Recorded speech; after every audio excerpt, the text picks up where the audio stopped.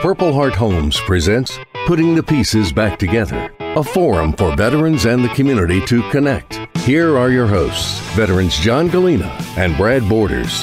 Howdy. Good morning. Good morning. How are you? I'm doing great. After nearly a week in the office, they're already ready to run me off. Oh yeah, there are a lot of scuttlebutt. Wait a minute, you sounded sounded like you were a part of that team. No, I was just witness and witness. Yeah, witness, sure, and I sure. overheard The chaplain's some things. just a witness, likely right. excuse. He's probably behind the scenes pulling all the strings. Well, you know. Yes. He's not allowed to talk about things. Secretly pulling the strings, like something out of a Dr. Seuss episode. So yeah, I did tell Tammy, we were talking about some life planning. I told her that when I go to the great by and by, I want to be cremated, but fortunately, she made the appointment for next Tuesday. So. But I'm bummed. You better be careful. Yeah. You better be really, really careful. I had a friend of mine, my first chaplain assistant, who we interviewed on this program, by the way, Dan Roberts. His wife told him one time, she said, we've got a lot of property out here, and I will find a place, and I'll put you in a shallow grave. And they'll never find you. That that's sounds scary. Yeah. She's a scary woman. She's a scary I'm woman. scared of her. Yeah, I'm scared of her, too. So. I have heard rumors and stories that there are some men that have went to Iraq to get away from their better halves. Can't wait to get back over there. Honey, I got a deployment I got to do. So, hey, well, welcome to Putting the Pieces Back Together. And we are glad you are with us this morning. This show is presented by Purple Heart Homes. We're a 501c3 based right here out of Statesville, North Carolina, but we do work nationally to help solve veterans' housing issues through safety and accessibility renovations. And then now we're constructing and manufacturing tiny homes to create space for veterans who are housing challenged. And we're really glad to be able to do that each and every day. And we're glad you're with us. And we have an awesome show scheduled for today and a great guest. And this is going to be good. It is going to be great. I'm going to tell you, this is a really special guest. This is our first Mr. Gottholm on the show today. Mr. That's right. Mr. That's yeah, right. that's right. That's right. Chief Warrant Officer, retired, helicopter pilot. I know. And all-around extraordinaire. Worked for the State Department. And the stories are going to be timeless. They are. They are. Absolutely. And so we'll just hope not to crash and burn and make his show Did you ever know any warrant officers when you served? I did. Yeah? I did. We had a They couple. they don't show up for anything. They just do what they want to do. When they do show up, it's Seriously, isn't that probably true? not good. Martin's like, yep, that's true. It's like like everybody else. So like first sergeant comes out, it's like, all right, we got formation 0430 tomorrow. Chief, you gonna be there? Nah, man, I'll see y'all about 9. Oh my God, I got to get my coffee. Well, they do show up when it's time to do their job. No, they do their job extremely well. It's like they're outside of the rules of the Army. It's like nobody knows who's in charge of them. I've always thought they were the ones that made the rules. Could be, yeah. but you wouldn't know. There was the CW5 at 3rd Special Forces Group when I was there. There's a guy named Willie Sobat, and Willie was an enigma. He was also an amateur philosopher, and he was a strategic genius, though. I mean, I was in Germany with him, and I was asking him all these questions about what we were doing in Africa, and I sat for about 2 hours, and he explained to me in layman's terms what was going on and what was wrong in the world, right? And he had all the problems solved by the end of the talk, right? And I was like, well, how do we make that happen? He was like, well, I don't know, but that's how you do it. So he was a fantastic guy. So we're glad to have you here today, Martin. Well, thanks. It's great to be here with you. Yeah, it's fantastic. So we got some really good questions here for us, but we want to get started kind of on what is your background? Where'd you come from, and how'd you end up in the military? So I grew up in upstate New York at Plattsburgh Air Force Base, which was the last base my dad was stationed at. So we all grew up there. And then after high school, I went in the Air Force. My twin brother and a couple friends went in the Marine Corps. And once I saw their experience, I immediately went to the Air Force. yeah, absolutely. You were the smart one. I really was. Right? Yeah. Well, we're going to find out how smart here just in a few minutes, because I don't know if going from the Air Force to the Army is the smartest choice, but we'll figure that out along the way. Possibly not. Yeah. What'd you do in the Air Force? What was your job there? Avionics guy. So I worked on all the cargo in MAC, Military Lift Command. So 141s, Yeah. C-130s, C-5s. Gotcha. And I loved it. Yeah. And just could have easily been a career Air Force guy. But I thought, I better get out and get to college. Because when I got out of high school, I was like, I'm never going to college. Yeah. So did that. And then while I was in college, an opportunity opened up for me to transfer over to the Army Reserves and go to flight school. And I was like, this is great. So went to flight school and came back to Massachusetts. I was flying Hueys at Fort Devens. The Huey is an awesome aircraft. It's just the Huey. Yeah. I compare it like going from a Huey to a Black Hawk is like going from a Volkswagen Bug, which you love, no radiator, you can work on it, you love flying or driving it, and then you go to a Porsche, which is the Black Hawk, and it's amazing. So loved my time in the Hueys. Once I finished college, I had like a total of 280 hours in Hueys. So I'm sending out my resumes going, okay, I want a flying job here, flying job there. And they're like, yeah, call us back when you got 3,000 hours. I said, well, that'll be about 20 years from now in the reserves. Right. So I just said, well, what's my backup plan? So I took the LSAT, did okay, and shotgunned a bunch of New England law schools. And then I was like, let me pick one in the Mid-South. And I literally just picked Wake Forest out of a catalog. Yeah. And somehow they accepted me. Somehow. So I drove my little 79 Celica down here and went to law school. And then I went in the inactive reserves, and I thought, my flying days are probably done. I don't know. Third year law school, I went down to the unit in Salisbury. Yeah. And there was still they're all Hueys, bunch of all Vietnam vets, which is the way the reserves and guard were. And they were like, yeah, don't call us, we'll call you. So left private practice, came over to Statesville in 95 as a prosecutor, and it was exciting. Ended up prosecuting a case where I met a trooper who was in this unit. Then he introduced me a couple of people. Next thing you know, so this is 99 now, 9 years in the inactive reserves, and boom, I'm in the unit. Down to the Black Hawk transition course at Fort Rucker, formerly Fort Rucker. And so I flew in the Guard from Salisbury from 99 until I retired in 2017. No kidding. And absolutely loved it. I love flying the Black Hawk. What an amazing helicopter. So the Huey, I had another friend of mine who's a Black Hawk guy, and he was talking about the Huey and how there's a nut that's on top of the aircraft, on top of the rotors, and they call it the Jesus nut. Jesus nut, because if it comes off, your blades are going. Yeah, that's right. That's where you're going to see You get blue him. blades, one blue east, one blue west. And that's actually his nickname, Jesus Nut. Right, that's what we call him. So everybody's like, "Is he a nut for Jesus?" No, it's the thing on a helicopter. I mean, he loves Jesus too, but that was the name was from the Marines from still Huey. flying Hueys. They didn't want to go to the Black Hawk. They were the only ones that didn't because they were so desperate to get the Osprey finally fielded. Right. If they'd gone to the Black Hawk, they probably the Osprey funding might have been cut. It took a long time to get it fielded. Right. Yes. Yeah. The first time I saw one was in Iraq, and I thought it was a UFO when I saw it. So for those who are listening, an Osprey is a very weird aircraft, and it's a hybrid. It can go from like a twin engine airplane, turboprop, to a helicopter. The thing, the rotors, they rotate. The hole in the cells, so the blades are now up in the air rather than forward. It's crazy. It's like something out of Star Wars. Yeah. Very technically Have any complex. of you ever flown on one?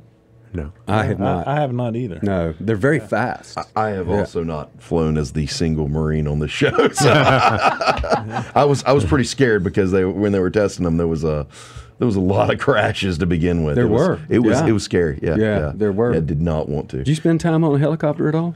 I've been on a Huey a few times, but my job did not, require me to be on a helicopter very often. Yeah. Now Paul spent a lot of time in Hueys. Paul Cochran. Yeah, in Hueys. Yeah, in Hueys. No kidding. Yeah. Which Paul also rode in Jeeps. That was prior to Humvees. Like a Willis. Like a Willis Jeep. Yeah, with a gas can. I don't know what that says about gas him, can but, on the front. His Browning rifle now. Yeah. He did. Yeah. It says he's old. That's what it says. He's got that condition called too many birthdays. Yeah. Yeah. This will be another reason he'll be ready for me to go back out on the road. And That's off the radio exactly show. right. That's exactly right. Yeah. So That's cool. Yeah. So as a pilot in military, you had some unique perspective, and certainly as a warrant officer, as we alluded to earlier, kind of stand outside the ranks, and this idea of not calling you sir or not calling you necessarily, chief warrant officer. A lot of people use the nickname chief, but a lot of people truly do say Mr., right? Which, it's kind of the civilian equivalent, so it's a little confusing. But it's also denotes some professionalism, right? There's a different level and different standard in the warrant officer ranks. And so I'm just curious, what was your perception, as a pilot, carrying troops to and from and the work that you did? What was your perspective of the military and how might that differ? So the beautiful part about it being a warrant officer is you don't take command. You're not a platoon company commander like the lieutenants, captains, majors. You are a technical specialist. That's the description of a warrant officer. So all you do is get really good at what you do, which is what I did. I became one of their senior instructor pilots. I went to the maintenance test pilot course. All you do is fly. So when you're in the cockpit, whether you're flying with a full-board colonel, you're the one who's controlling what goes on in that aircraft. So I didn't have to do all the peripheral things, if you will, in the military. My job is to fly helicopters and do a darn good job at it. So love doing it. And I was able to do it my whole career, where a lot of the majors, you get into commands and stuff where you're not doing what you originally did, even flying-wise. You end up flying a desk at some point. Not so, but warrant officer. Yeah. Right up until the last week I was there, I was still flying. Yeah.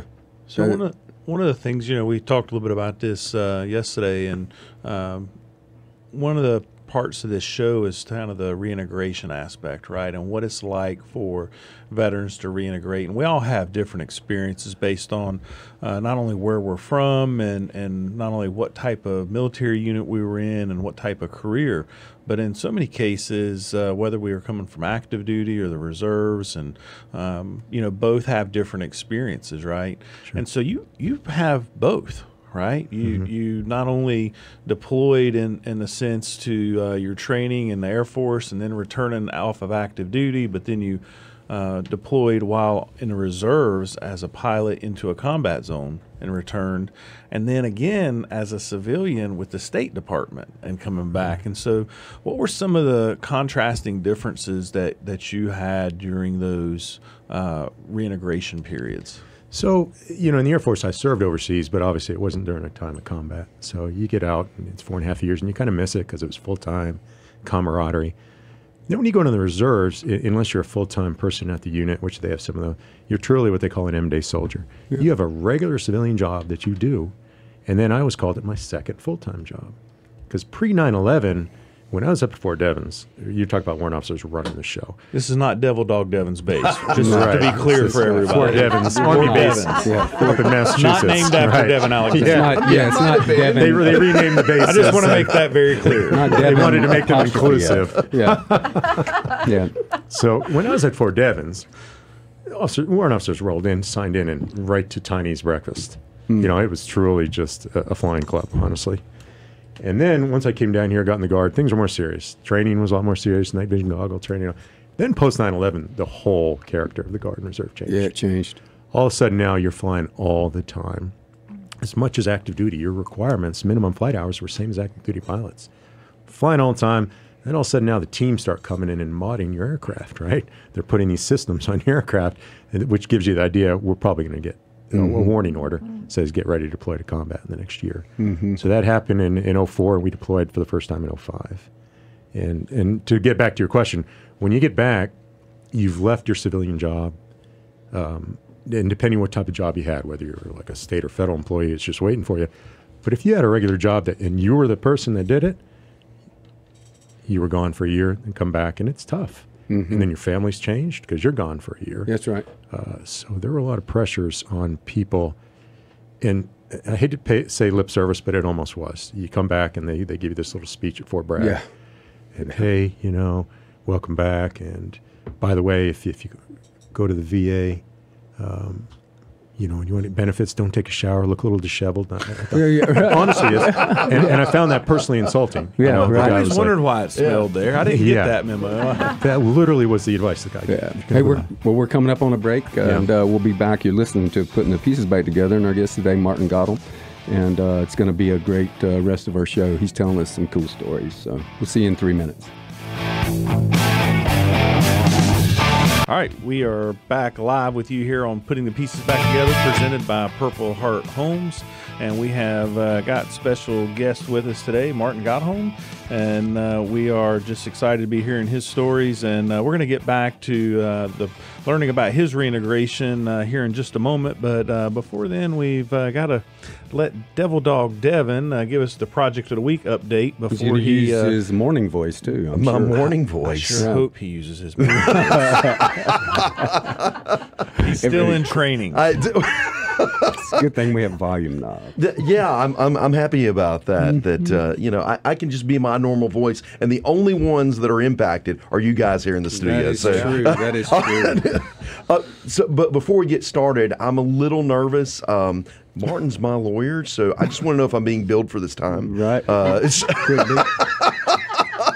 No, we got a great plea deal. Your ankle monitoring bracelet. Whoa, 50 feet whoa, from whoa, schools. whoa, whoa. We got it all worked out. Don't worry. I thought that was attorney-client privilege right there. Good thing- I man. thought you waved it. Yeah, good thing I Darren thought Campbell there was a show's reason not he next. was never allowed to leave the office between the hours of 9 and 5. I thought it was odd that he always eats lunch there. It's kind of weird. It's a good thing that Darren Campbell's show's not next. Oh, either. yeah, no kidding, So man. it must have aided that the property's fenced in with barbed wire on top. So moving on to the project of the week. So hey, this week we've got a project from here in North Carolina, Wilson, North Carolina, not too far away.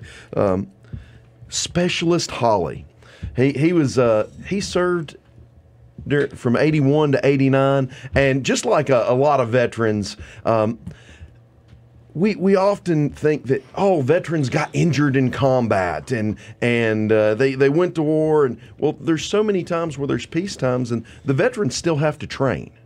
That's something that we don't recognize very often. And the Specialist Holly, I almost said Mister. He was not a warrant officer, but Specialist Holly there, he got injured in training, just like a lot of veterans do, and so it makes things difficult to get around and do work around his house. And his roof was leaking in several places, going to cave in. Had bad floors from leaking roofs, because that's something that always happens from roofs. Is if you let them go too long, they cause other problems in their home.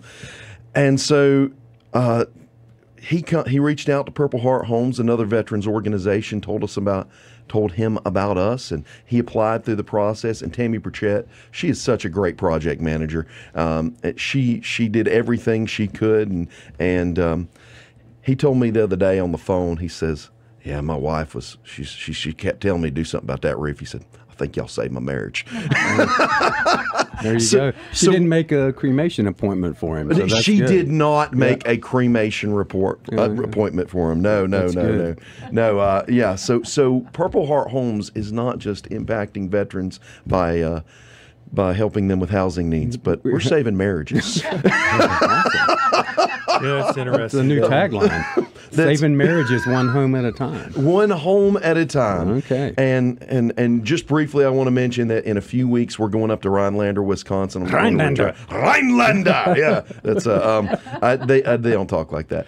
But we're going to help an Air Force veteran. Your out there. mission when you get up there is to get everybody to do that. Do you get want it me to on get video for your TikTok thing, that little social media thing you got, and everyone going, "Welcome to Rhinelander." Yeah, I think we've created a TikTok monster. I mean, when people are messaging us asking where Devil Dog Devin's at and why he hasn't put out a TikTok today. Oh my gosh. Joe Baker sent me a message this morning. If everybody knows Joe Baker Fitness, shameless plug for Joe Baker Fitness. But he wanted to know where he didn't call him Devin or Devil Dog. He says, "Where's the TikTok guy from PHH? guy. What happened to him? What happened to the TikTok guy?" Well, they're not liking and subscribing enough, I guess. I didn't think it Hit was that little important. subscribe button and that bell icon. That's right. Yeah. Yeah, So in case Devin, you don't know, Devin has an awesome TikTok page, and you can go watch him do silly things on TikTok. Not only silly things, typical Marine things like eating crayons. He does. He actually eats a crayon on TikTok. It So is the proof that go we've find that. always needed to No show crayons that, were hurt in that. We're gonna Marines are crayon eaters. We're going to jack your subscribers up by at least 12 today. Yeah, baby. Devil Dog Devin at TikTok. Yeah. All right. Yeah,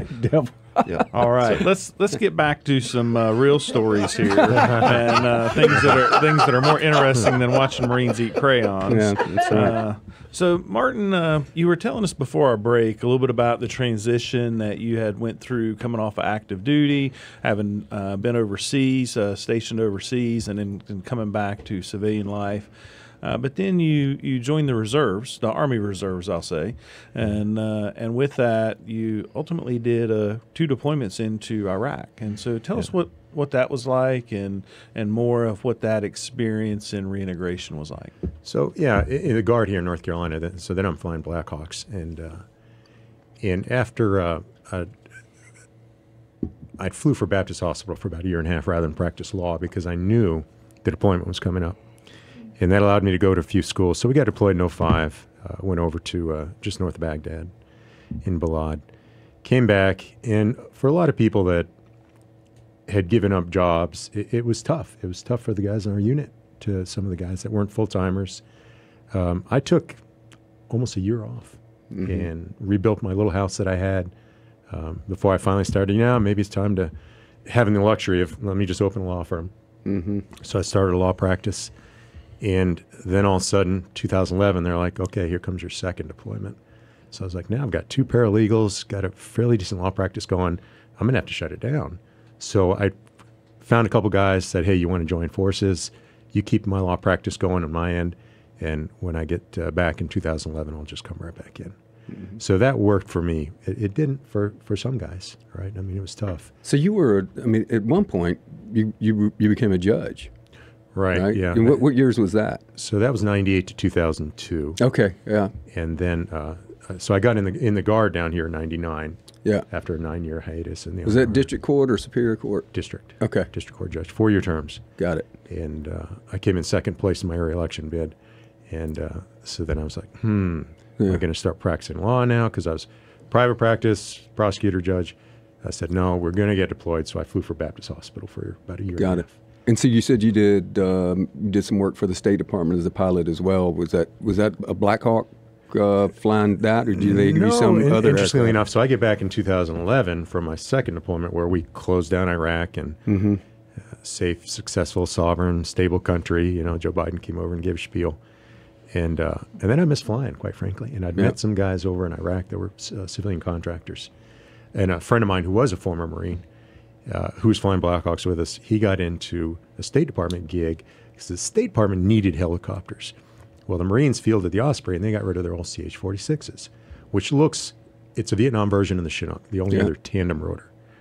So the State Department had all these helicopters that they got for free from the Marine Corps, but then they realized they needed to hire a bunch of former Marines to fly them. And everything about the State Department's aviation wing, which a lot of people don't know about, they have a big aviation asset, was Army. Everything about 9 Corps, the civilian contractor, was Army. Yeah. So when they brought all these Marines in, total culture clash. Yeah. Marines are different. So they said, you know what? Short bus different. Yeah. So in the Army, we use checklists. You start up things. You actually go to check. So the Marines come in there. They hire them. They're just starting things up. Yeah. They're like, whoa. So they said, we need to probably bring a few Army guys in. So I was one of those Army guys. You're there to keep the Marines in check. Well, they wanted to mix it up a little bit. Okay. So temper things a bit. So they sent me down to Patrick Air Force Base, and a couple of Marines taught me how to fly that thing, and it's a beast. Yeah. So next thing, I'm in Kabul, Afghanistan, flying with, there were about 26 pilots. 3 of us were prior Army. All the rest were Marines. And an impressive group. A lot of HMX guys that they flew the presidential flying. That's HMX Marine Squadron.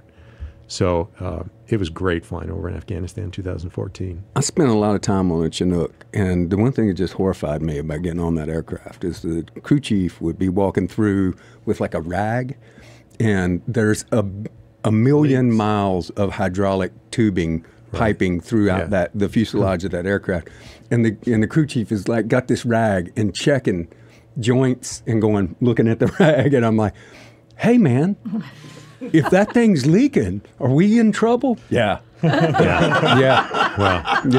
and the Chinook's a new version, if you will, of the tandem. The old CH-46 was a Vietnam era. Yeah. For the Marines. Right. So, the State Department flew those. That had a steam engine in it. Pretty close. Pretty close. Shovel the coal. It was the first time where I actually had to consider how much in the Black Hawk you just land around 130 degrees. full load of troops, fill it up. Doesn't matter. Right. They fill it up and you take off because it's a beast. That thing, you couldn't, only so much fuel. You had to really consider your weight. And Right. of course, Kabul's pretty high up altitude-wise. Sure. So, but that was a neat gig. And I kind of miss flying. I get back in 2011. I'm practicing law, and it's it's not like flying in a combat zone. Right. So I told my partners, hey, I'm going to leave for another year, a year later. And they're like, what? And so I went over and did that for a year. And absolutely loved it. Martin, share a funny story with us about your time, deployed downrange. What was it like? What's something that stands out in your mind that was humorous, that kept you sane, so to speak? So the first deployment, 2005, things were still a little tricky in Iraq. Second deployment, and it was kind of fascinating because they split our company off from our battalion and said, you got a special job. You're going to take over from Alaska, and you're going to fly the 3 high-ranking generals in the country around. So my company commander had to pick 3 instructor pilots to fly F1, F2, F3. And F1 was the 4-star commanding general of the U.S. forces in Iraq, who at that time was Lloyd Austin. Oh, yeah. Presently our Secretary of Defense. So he paired me, and I was with him. So we flew Lloyd Austin around. So I get to Iraq. We went on the advanced team, me, a lieutenant, and another pilot. And I'm meeting with the Alaska guys because we're going to take over the mission. So I come in, and I'm a W-2. Well, the guy that had my job flying Lloyd Austin around was W-5. Right. He was the command warrant officer of the Alaska Guard. Right. So I walk in, and I'm like, yeah, I'm here to rip with you guys and explain. They look at me like, you're going to be the one flying Lloyd Austin. His security team's there, and they're interviewing me, honestly, too. Right. And it was pretty funny. So the Alaska group is an interesting bunch because I go to this command warrant officer's trailer. Yeah, half a trailer. They got a movie screen, a projector, a popcorn maker. They got booze everywhere. Right. And I'm like, because that's violation of Rule 1. When you get in theater, no booze. Never happened. I never saw one. So next thing I know, they've got this captain teaching me how to make wine. So you go get 3 cases of juice from the DFAC. We don't call them chow halls anymore. Dining facility. And these Alaska guys were getting these big packets of yeast mailed to them.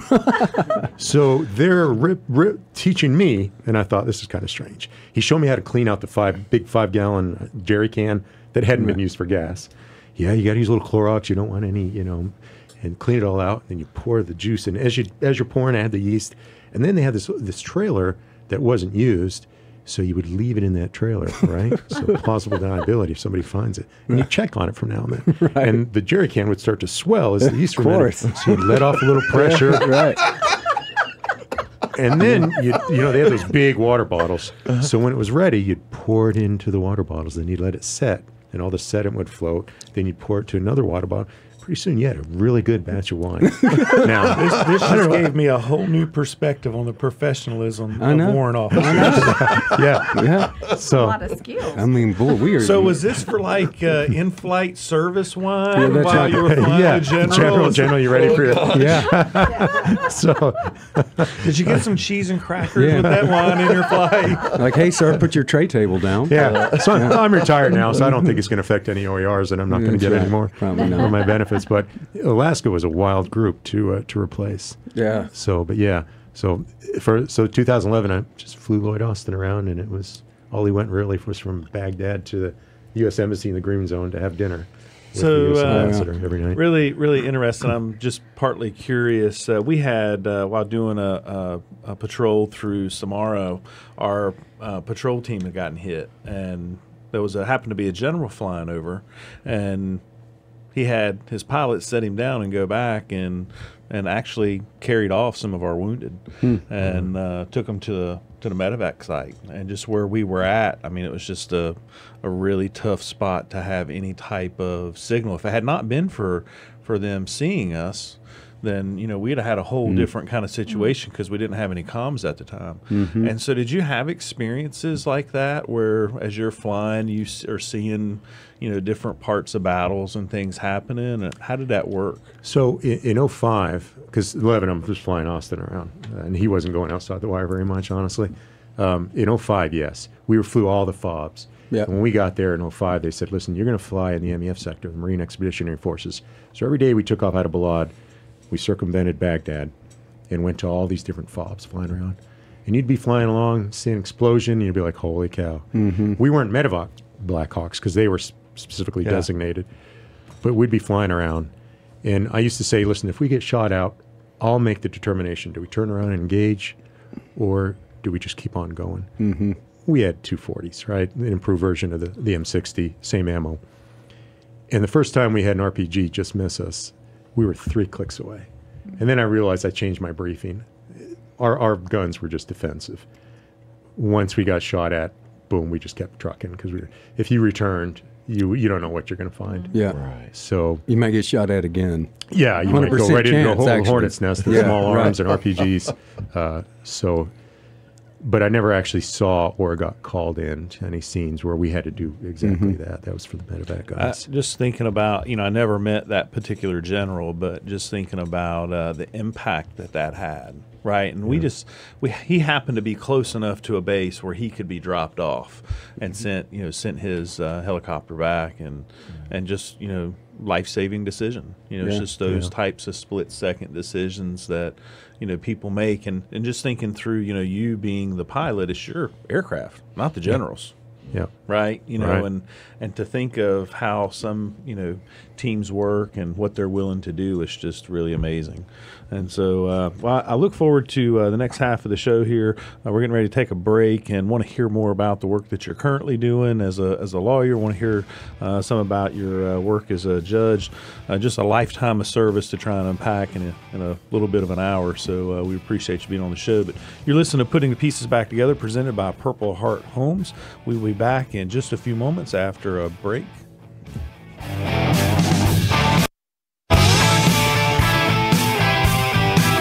All right, we are back live with you at Putting the Pieces Back Together, presented by Purple Heart Homes. What a great show. Again, just sitting here with Martin Gottholm, retired Chief Warrant Officer and Judge, past Superior Court Judge, lawyer, District Court Judge, District Court Judge, pilot.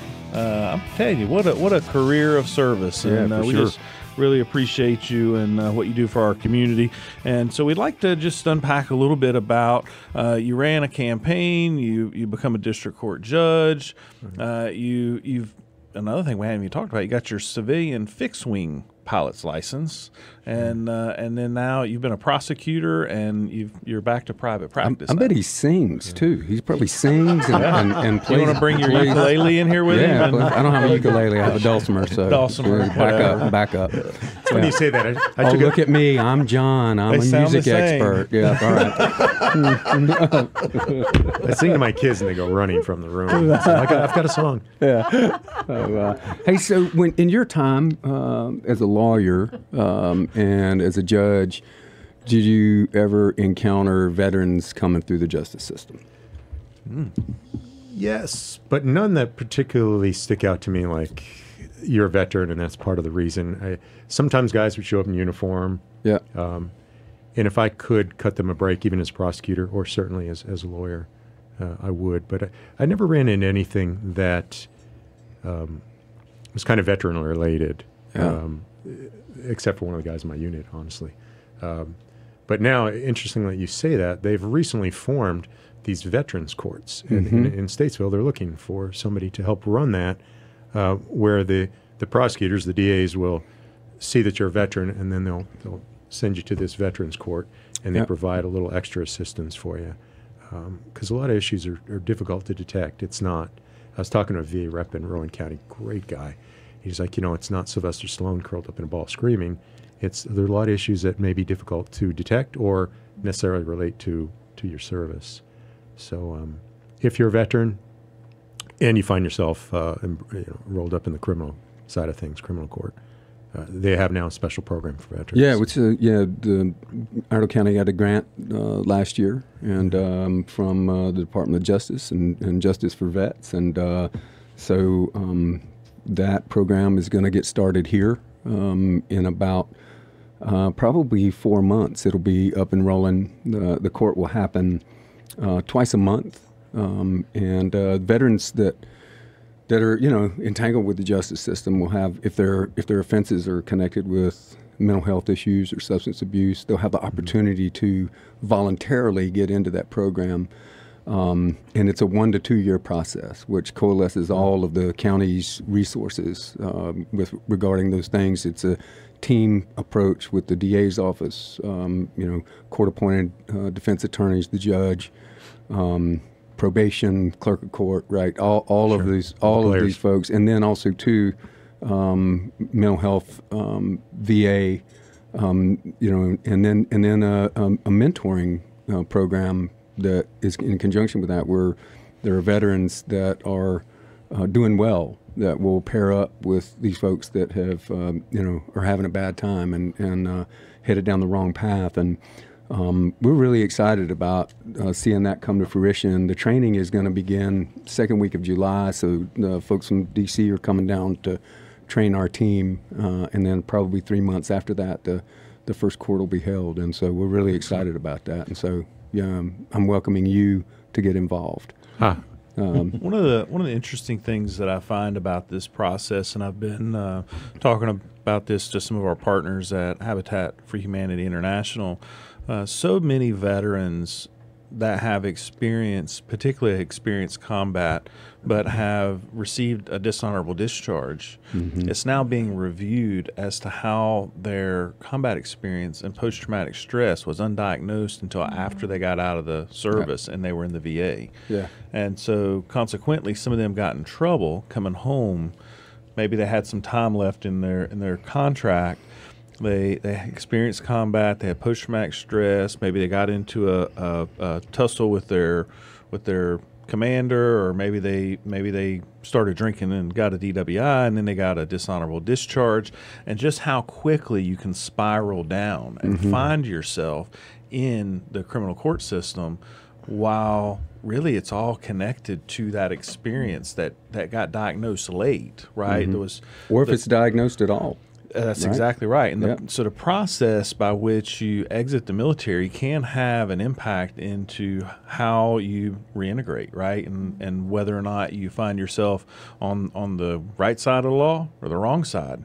Because the civilian, in my opinion, the civilian community does not understand how to properly reintegrate and accept back in those that have experienced combat. And I think too, and Martin, you may be able to speak to this, but we have a lot of veteran law enforcement officers, within our county that they've got their finger on the pulse of how veterans are doing, and inevitably, they're the stats are pretty clear from the VA. It's like 6 or 7% of all veterans across the country are somehow entangled with the justice system. So, county as large as Iredell County with 120,000 people in it now, we probably have 800-900 veterans that are facing charges or in the jail right now. And I think last year when we did our study on how many veterans are currently at the detention center, I think it was like 17 veterans at the detention center currently.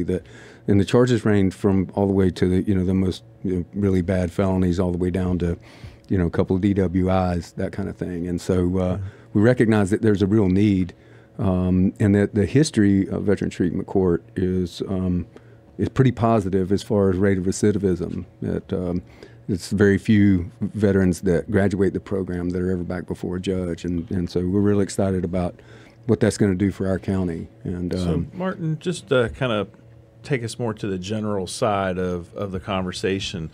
In our conversation preparing for the show, we talked a little bit about some of the value that you found in being a judge, and some, how you felt you could have a positive impact. Would you share some of that with the listeners? I think too often they feel like, particularly judges and prosecutors are they're just mean, cold-hearted people that aren't doing any good in the community. But I really see something different in how you perceive it, and like to share that with the listeners. Well, certainly as a prosecutor, and I was actually on this show with Pat Shannon in 2002 during the re-election campaign.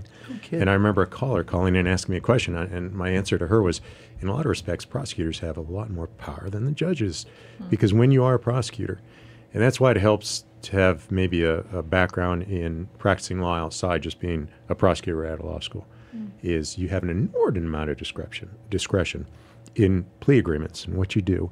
And not everyone deserves to have the sword of justice wielded on them, like a hammer. Some people really deserve breaks, and you take into account maybe they're a veteran. And other people just don't, right? So that's what you do as a prosecutor. So you can really help people and really help with victims. I mean, I still remember some cases I had as a prosecutor where the victims were so grateful that I zealously prosecuted the case on their behalf. And then when you get to be a judge, especially in the district court judge, a lot of it's family stuff, a lot of it's juvenile court stuff, where much like the veterans, you see that if they just had some safety mechanisms in place, they wouldn't have gotten below that line of acceptable parenting and had to have the Department of Social Services come in, for instance. Correct. And put the children in foster care or with a relative. So it's an extraordinary opportunity as a lawyer to be able to help people. And I enjoy it now because just as a lawyer in civilian practice, and I'm fortunate now that I can kind of pick and choose the cases that I really enjoy, and people come in and I can help them. And a lot of them are really, they don't know where to go. And then they come to a lawyer, and I said, listen, I spent an hour talking to them. My partner used to make fun of me. You're in there for an hour. But they come out of that initial consultation feeling like, holy cow, now at least I know. I may be in trouble. I may economic things, but at least now I know the path that Martin's explained to me. And I see the light, if you will. And you're doing criminal defense now. So I do criminal defense. I do some domestic because I'm good at it, but it not so much. And then just different contractual things, land disputes, anything that comes in, guardianships for some minor children with their father just died. And it really helps people. Yeah, it does. And that's what I really enjoy. Yeah, because when you get in a pickle like that and you don't know where to go or what to do, and you're facing this mountain of legal ease. Yep. And it's great overwhelming, to have somebody that, it's yeah. overwhelming. It's great to have somebody that can interpret that and say, hey, well, this is what you should do. Yep. Right. Yeah. That's really helpful. And that's a great stress relief for people, and it's a valuable service that you provide for folks. And then, think about, you're charged with a crime and, your future is, got a big question mark on it, right? And you got a couple options that, you can go in and try to take a stand for yourself, or you can have somebody advocate for you, which is, better to have somebody that knows what they're doing to advocate before you. And going back to some things, some things deserve you work it out, and maybe even the charge gets dismissed or reduced. Yeah. And then you could even get it expunged in a lot of cases, even some prior convictions. Can we do that for Devin once we get that monitor off? Yes, that particular class of felonies. Yeah, that's right. Sorry, Devin. Once again, 100 or 50 feet from the school. But so that's great. So if you get something expunged, then it doesn't even appear. Yeah. And you never even have to answer. Somebody, were you charged with that crime? You can say no, because it's been expunged. Yeah. It was either dismissed, found not guilty, or it's even some drug offenses can be expunged. Wow. So, interesting. So looking back on your journey from, joining the Air Force to going into the reserves, being a pilot and getting your law degree, and just, in the process of all this, what advice would you give to other veterans and maybe even to those young people that are thinking about joining the service, right? What kind of advice would you give to people that would maybe help them in their career path? Well, I think the biggest misconception, people think, I don't want to join the military. I don't want people telling me what to do. Yeah. It's no different than any other job. And for me, when I finally joined the military, after my brother had my friends, my mom was like, whew, because I was not on a great path. So the military provided me the structure, the discipline to do well in life. Everything I've done, I can really attribute the military as providing that guidance and that discipline that helped me succeed. Because I never planned on going to college a day. So it ended up graduating from law school. My mom came down. She was like, holy cow. I mean, none of us had gone to college initially. So one of the great benefits is you never have to think about your wardrobe. Yeah, that's right. See, I thought he was going to say if you're thinking about joining the military and you don't want people to tell you what to do, just become a warrant officer. Yeah, that's true. That's true. Yeah, you should become a warrant officer and just tell yourself what to do. Right? That's right. But I did love that about the military. I mean, you don't have to think about, I'm wearing green today. Okay, great. And tomorrow and the next day. And, So those simple things that the military does for you. Yeah. I remember just when I first joined, we were still shining boots. Right. And I remember that, every night you would sit down and you would put the TV on and you would start to polish your boots because you had to have them, spit shine in the morning at formation. And then they would just get destroyed throughout the day. Yeah. And then you get to just do that, repeat that process over and over. And there's something like cathartic about like polishing my boots and, go, right, and spitting and if on you remember, you'd light the kiwi on fire. Light it on fire, And right? when I was in flight school, and they inspected everything, so I lit it on fire, and then I went to blow it out, and I let it sit too long. So there's too much liquid, and it blew all over my table. Oh, awesome. Yeah. I was like, oh my God, how am I going to clean this up? That's right. But yeah, so when they went to those new boots, where you didn't have to shine anymore, I was like, holy cow. Yeah, it was, well, and there's a certain part of me that longs for shining boots again, right? It's the weird, sadistic part of me. I'll bring my shoes over. Yeah, there you go. There you go. As long as they're Cochran Field boots, I'll shine them for you. I know how to do that. So that's awesome. Well, Martin, it's really been great having you on the show, and just want to encourage the listeners to check you out. As we always tell folks, don't just tell a veteran thank you for your service, but really get in, ask some questions.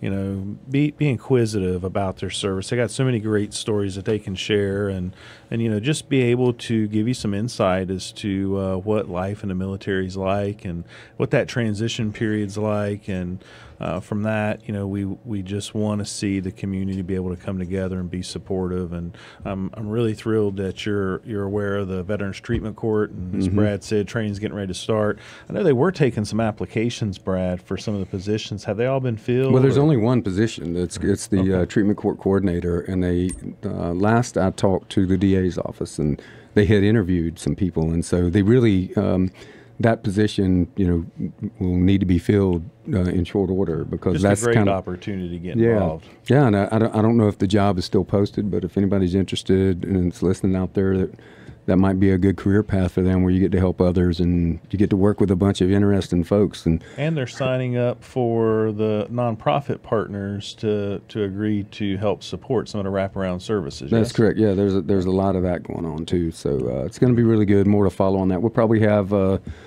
DA on the show to talk about that in the next few weeks. Yeah, and the mentors. Well, Brad, you're going to get another day off.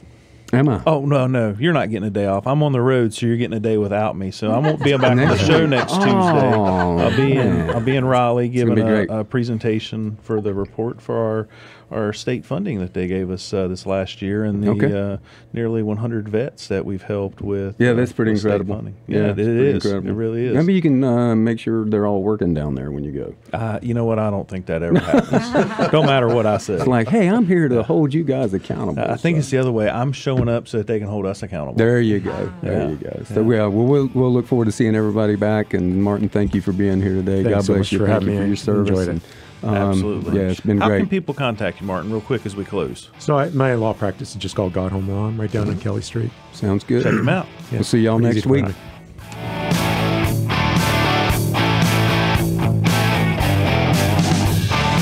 You've been listening to Putting the Pieces Back Together with John Gallina and Brad Borders. Join us again next Tuesday at 8 a.m. and Saturday at 5 p.m. for Putting the Pieces Back Together on News Talk WSIC.